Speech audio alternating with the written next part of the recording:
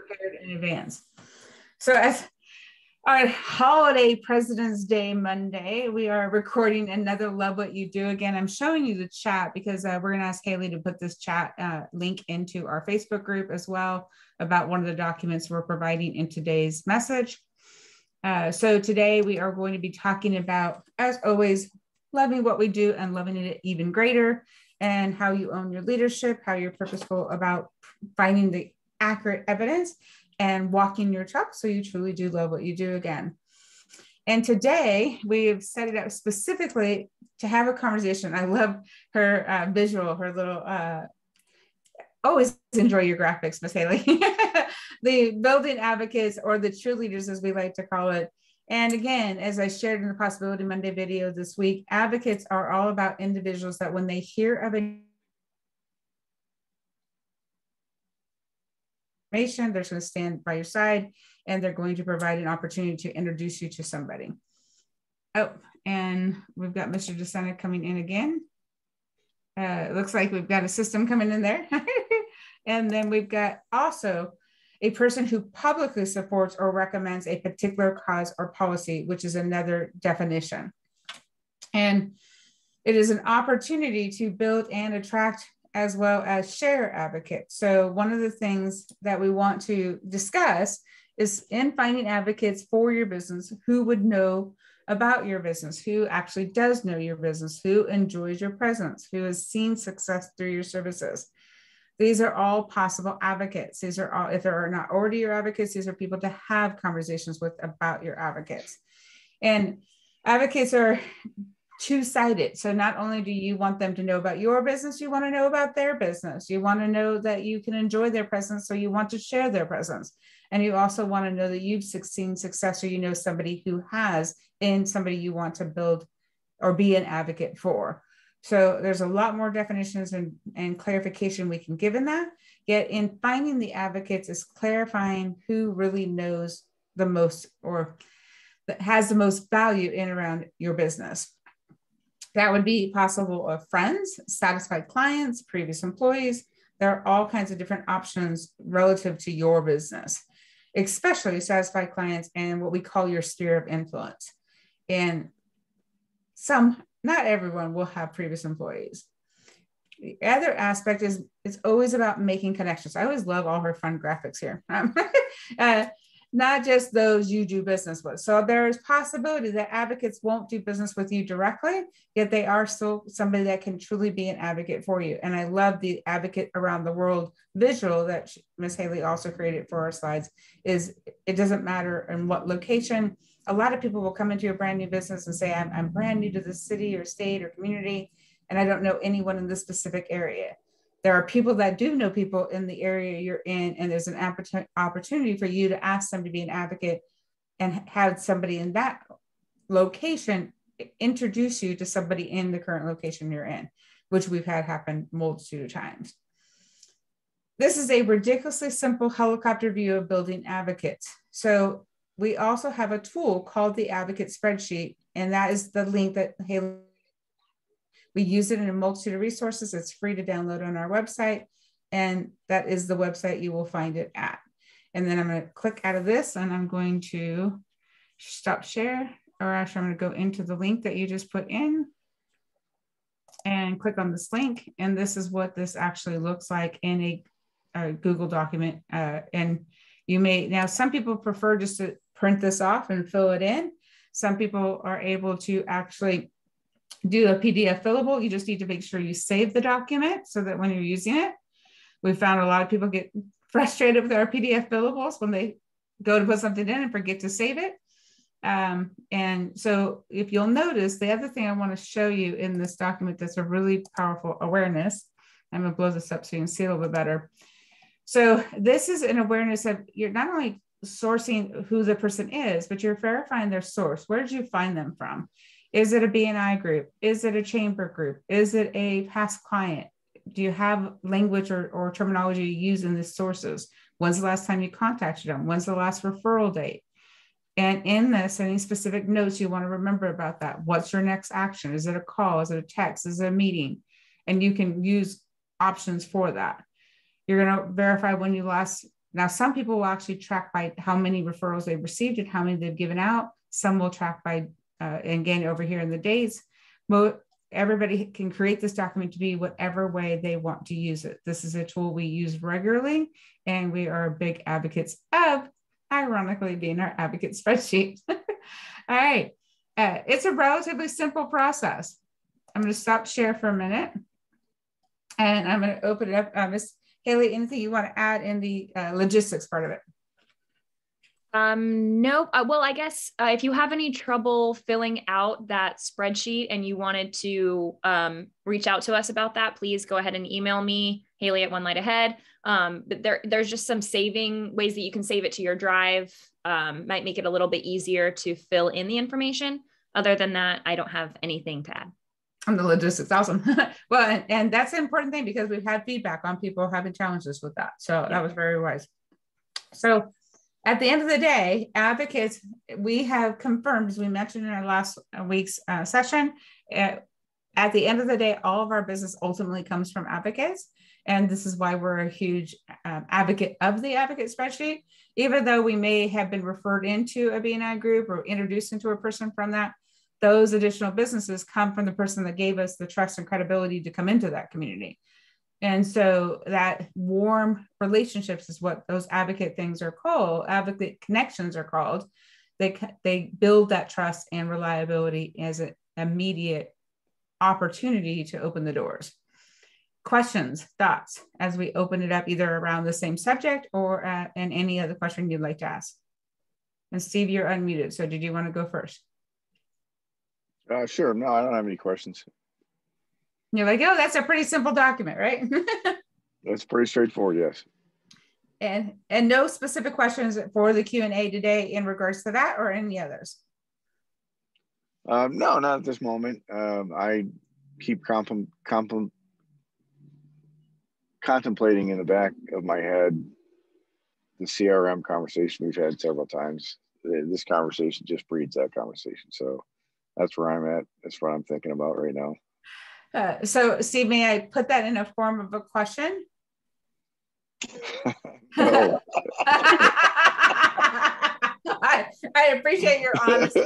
Or thank you for, I love the way you answered that, by the way.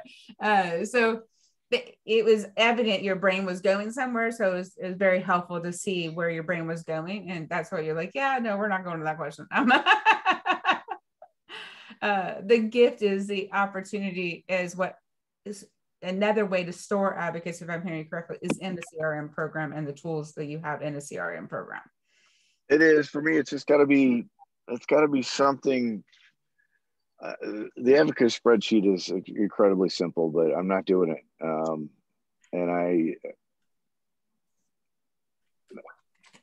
I have to be able to figure out a way to implement that in a system that also gives me one other key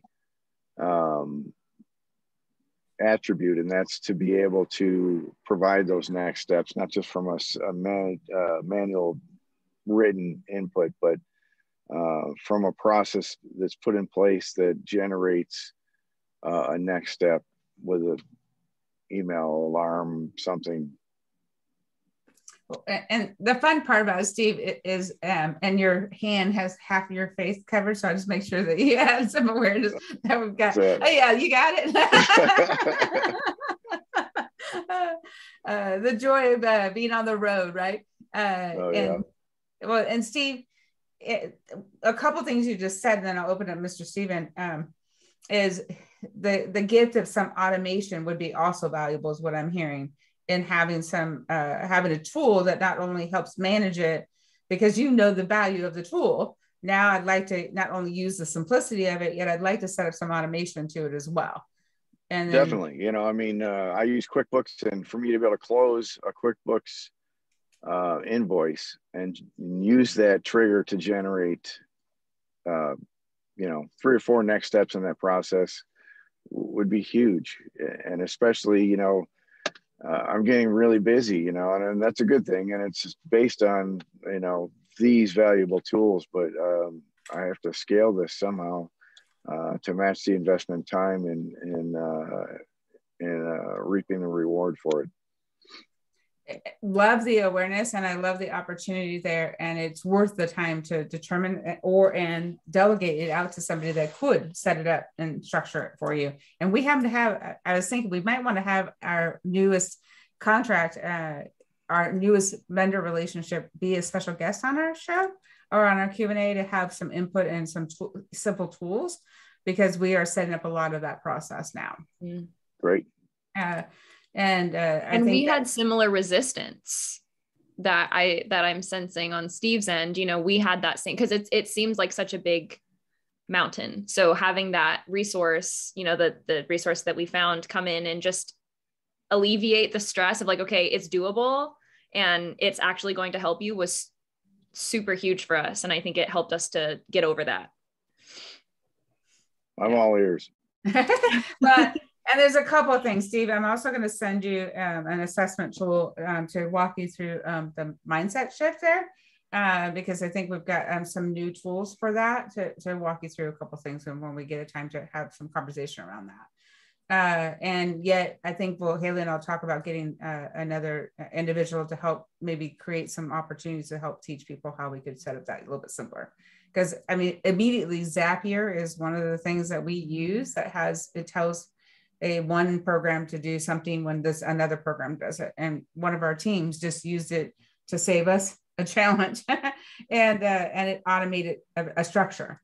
And that alleviated them having to come into my email box every week. So that was a simple little tool that they could have used.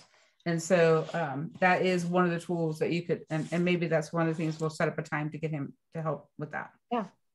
Love that. Awesome. Thank you for asking. See, there was a question. Thank you for your input, though. It's very valuable. Everyone else is having that same, and we went through some of the same journey. So, Mr. DeSena, you're like, no questions, no thoughts. Yeah, all the stuff I know. Well, Advocate, interestingly enough, we over this last week, my wife and I talked about a lot of different things, and one of them was advocates. And so one of the items that we kind of settled on is doing for real estate. I used to give a big welcome package, or whenever you sell a house or something. But when you're new to a community, it's hard to find where to go. Where's a safe, reliable place I can get my car worked on. There's all those different things. And so I'm putting together a list of vendors, and then I'm going to I will get, like my buddy has an auto shop, and with auto shops, it's like, if they can get your car in there to do an oil change, then they do a diagnostic on the whole car, and you come out paying $5,000, for a $29 oil change. But getting vendors such as that that people can go to, and so I'm putting that together. I've got the list partially done, but I'll be contacting them over the course of the next week, getting that rolled out, and in doing that, I'm also creating advocates and business to business connections. Business to business connections are a wonderful opportunity. And one of the questions I added in the Possibility Monday is the opportunity to, when you connect with one of your business to businesses or your current clients or whoever it is, your opportunities to say, I'm sure we might be able to refer you this person. By the way, who would you want to introduce us to? So who would you want us to introduce you to of our clientele? So what is the ideal client? So you said a lube oil and filter may end up with them $5,000 out the door. I'm not sure we'd want to start with that conversation. Yet the opportunity is to clarify that, okay, so we've got people. I mean, one of the things I was mentioning to a group yesterday is anyone listening that is familiar with Texas, and registration and driver's license is a whole nother conversation in Texas. It's just an understatement. And nobody had any input of what to do or how to do anything differently at a table of 6 in Texas. And I was like, how interesting that not one person had anything come to mind about what would be another way of addressing something like this. Well, it's government, so that's a whole other conversation. Yes, the awareness is we each have. So Stephen, when you have a friend that is asking for a mechanic, you already have somebody on that list. Right. And when you have somebody that's looking for a chiropractor, you already have somebody on that list. Of course. And those are the things that aren't automatic. But when you pick up the phone and say, hey, I'd love to add you to this list, we're going to obviously have people that are going to be interested. Is there anyone already on this list you would want an introduction to that we already know? And by the way, who would you want to include in this as the people that we rely on? That would be another introduction for you. That makes sense? Absolutely. Awesome. So now I'm being playful, and we have all kinds of different options. Is there anything else that in any other conversation or question that we can help you with today? We're a focused individual. Ms. Haley. Well, not on a different topic, but on this topic, something that really stuck out to me when you were going over the presentation. When you're building advocates, you don't just want to focus on the people that you're directly doing business with, like you were just saying. So you want to be kind of all things to all people. I recently had an interaction with somebody in our BNI group who does insurance. But he said he spent like the majority of the time meeting with me, just communicating that he just wants to be a resource, even if I don't have anything to do with what he's selling insurance wise. He knew that I was new to the area. He has a lot of connections, and he's like, I just want to open myself up to you to be available. You know, if you need this or this or this, like he started listing endless connections that he had that had nothing to do with insurance. But I so appreciated that. And that's actually something that I think April does as well, so well, is she has all of these connections from all of her experience. And she's brilliant at making those connections from one person to another and saying, hey, I think you would really benefit from getting to know this person. And that builds her, the Rolodex, right? Mm-hmm. So that builds your pool of people that you get to connect with, whether that has to do with actually like directly giving you, more business or not. I think it's just a really smart way to build authentic, organic connection. And then it makes it that much easier when someone does have a need that you can provide like a solution for it, that the foundation's already laid. And then you can slide into those conversations a lot easier. The trust is already there. You've already kind of built that rapport with them. It's kind of like the best case scenario. So I really believe in this. Isn't it a good thing we all do? Yeah. So the gift of moving forward, and it sounds like being the fact that it's a holiday and that you all are still working on a holiday, I want to celebrate the fact that we're all here, but also give you back time to your day unless there's any other questions. I just sent out an email to another one of our BNI members and introduced her to another vendor in another state because of an opportunity for them to connect and share business. So it does happen, and it's easy to do. The only thing I would add is it takes a conscious effort. I mean, the pieces and parts are there, but it takes a conscious effort. And again, going back to habits, growing good habits, it is beneficial, but it's a mindset too, to get yourself to, I mean, it's so easy when you're going out and you're walking around and you're working and you got your head down. I mean, it's just so easy to work inside your bubble, but it's a different story. It opens up so many opportunities if you're just your head's up and you're engaging people and watching and putting yourself out there from that standpoint. The difference is amazing. The conversations that happen, the stuff you learn about people that you see that you never would have picked up just by opening yourself up to a conversation. And easier said than done sometimes, but usually well worth it. And Steve, you bring up a great point. One of the biggest challenges of every business owner is, especially if you're the only person in the business at the moment, you're running all the bases as we talked about, and or you're covering CEO to janitor, right? And so sometimes, as Steve, you're talking about, sometimes the salesperson, the sales manager, the advocate builder, the advocate relationship gets to be in their role. And then you've also got the the computer technician that gets to be in their role and delivering on the service. And each time you're present in each role, you get to be fully present. And that's one of the challenges, because Steve, as you're talking about, when you're busy taking care of and serving all the time, you're not always having those moments of system development or structure development or relationship building.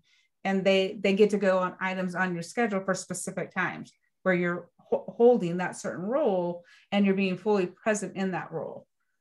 And that is the joy of, and as we work to scale and document and do all the things that we get to do, we are also discovering what systems and structures can we put in place so that we can alleviate the questions of how we can be more purposeful in each stage of the game and how we set the next person up for success in that, so it doesn't all rely on us. And you've done this already. So it's just an opportunity of pulling that out and saying, okay, how do I put that back into place? And then determine how I want to set up that structure and scheduling, right? You're like, yep, know all about that. All right, everybody, any other questions? Any other thoughts? Go enjoy a beautiful holiday, and we will see you next week. And we will have another unique and fun subject we get to do. So have a great day, everyone. Bye, everyone. Take care, everybody. Thanks.